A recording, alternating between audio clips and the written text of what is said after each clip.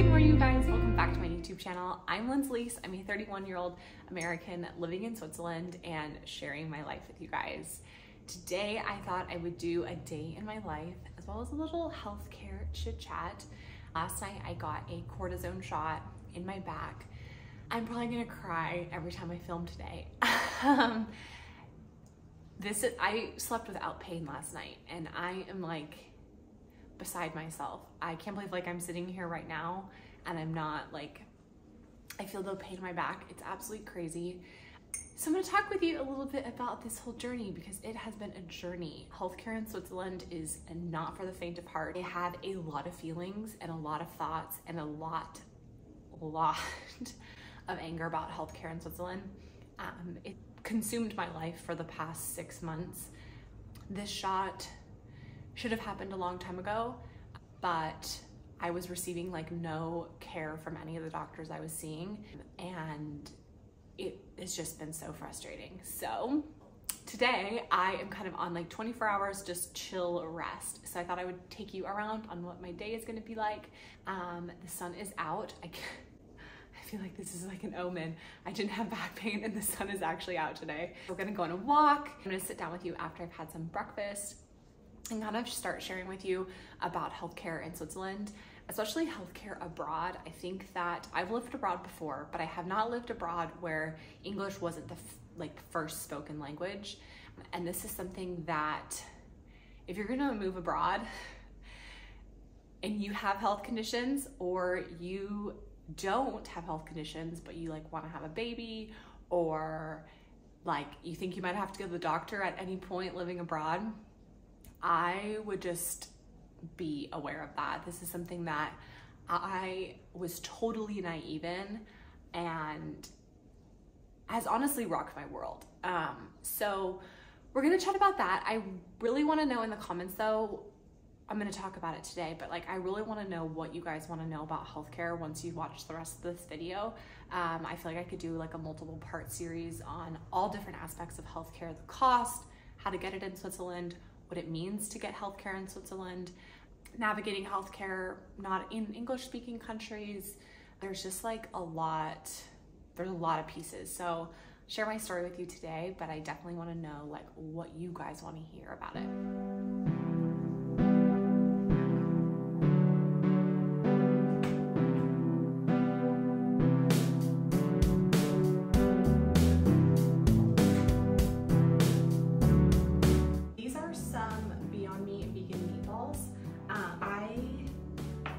About this, I think every time I cook with you guys, is we eat a lot of like plant-based meat here and vegan meat just because meat is so expensive here. So I'm going to make a little scramble. I prioritize protein, like first and foremost. Any meal I'm making, I am just focusing on how much protein it is. That's what really like helps me feel my best. It helps me like reach my goals that I have for myself, but also it's just like what makes me feel like the most clear-headed. I know today I'm gonna do a lot of writing and like work, so I know that I need a lot of protein. So I'll just crumble this kind of up in here. I cut it, I could have crumbled it with my hands, and then I'll stir fry this for a bit and then add my eggs in.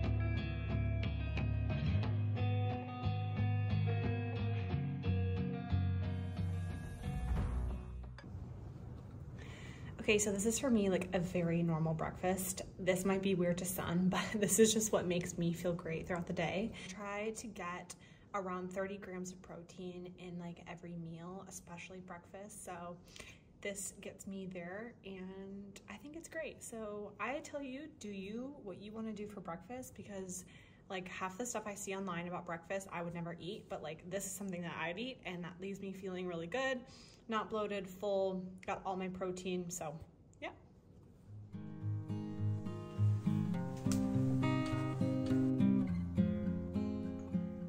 So let's chat a little bit about health insurance and healthcare in Switzerland. Now, this is definitely something where I could talk about this for hours. So if you guys have questions, if there are things that I do not answer, please put them in the comments. I feel like I could make a 10-part series on this. So what we'll do is I'm going to chat with you a little bit about what health insurance, how it works in Switzerland. I'll tell you about the issues I've had within it and a couple of my own experiences. And then I'll tell you real quick kind of what's going on with me. So first things first is Switzerland is not part of the NHS. This is something I get questions all the time. Everyone I talk to is always like, oh my gosh, you're having such a bad experience with the NHS. That's so surprising. Free healthcare isn't exactly what it seems. No, full stop. Switzerland it's very different. Everything is run completely differently. So health insurance in Switzerland is all privatized. I like to compare it to, honestly, like used cars salesmen and getting car insurance.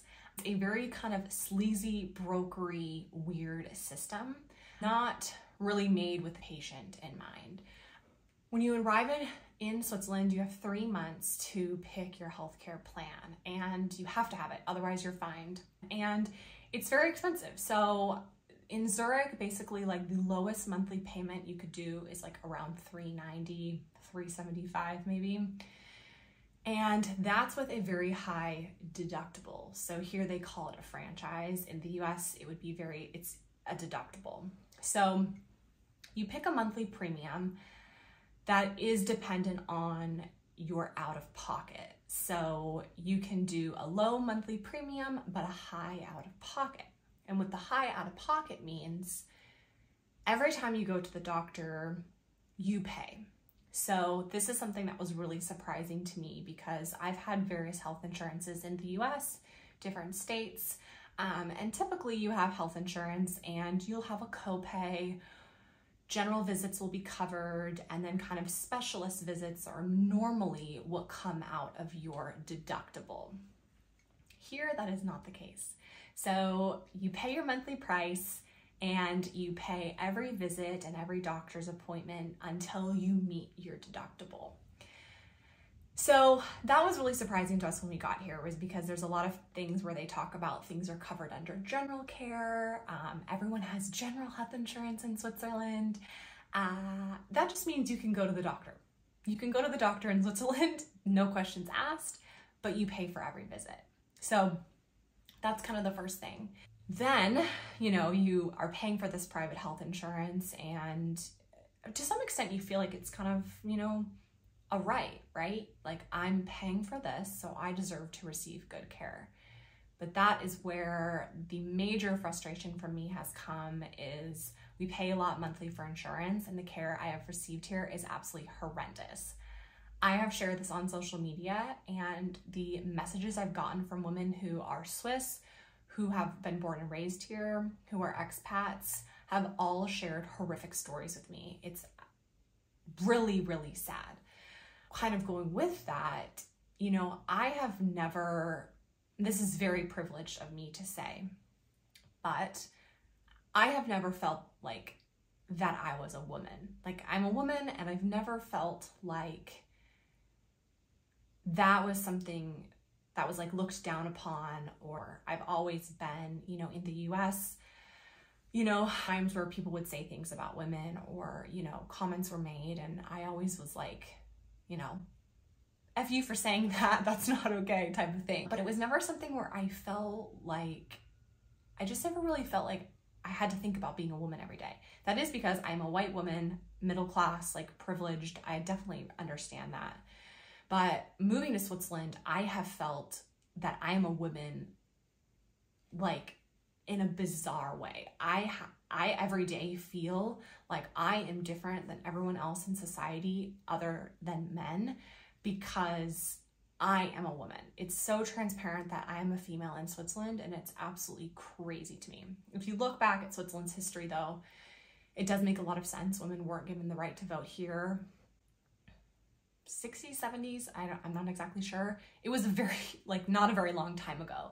So women in society here are just viewed very differently. I have gone to talk about like women in the workplace and been shocked at the things that high level executives who run like the equity divisions there have said about women in the workplace. It's disgusting. I have been shocked on hearing people in power and women, say, women need to dress a certain way in the workplace in order to be the same as men. Women need to lower their voice when they're in meetings so they can be perceived as an equal to men. Like, this is the kind of stuff that people talk about in Switzerland, and it's crazy to me.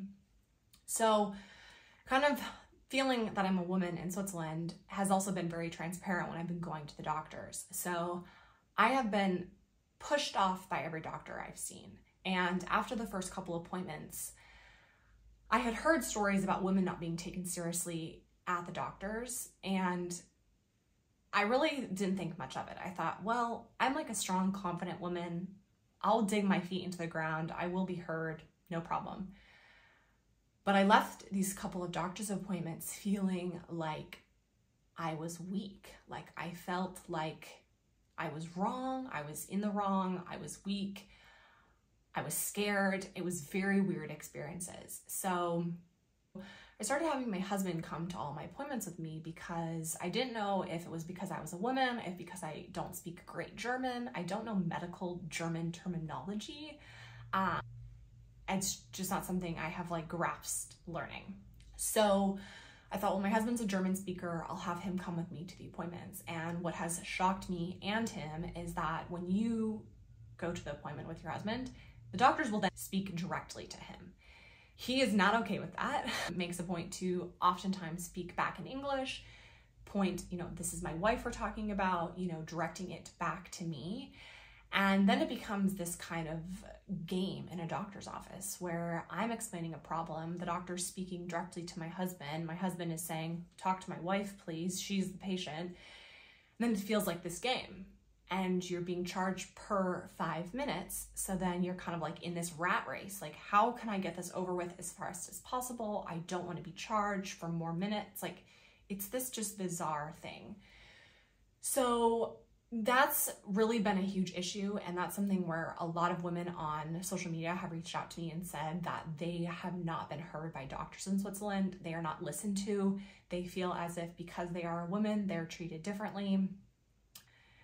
It's just been a really sad experience. And I think if maybe I wasn't paying for it, I'd probably brush it off more. But because, it's a huge expense out of our monthly income for health insurance, that I just expect good care. So it's a really crazy thing. I have story after story after story about these doctor's visits. And yeah, it's just a crazy thing here. So last night I was able to finally get a shot in my back for a slipped disc, and I'm hoping that I can get some relief.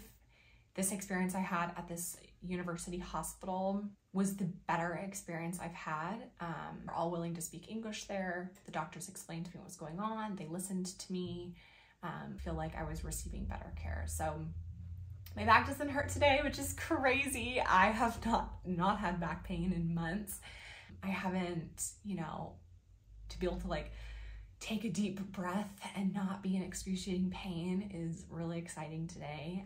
So hopefully I'm one step closer to feeling better.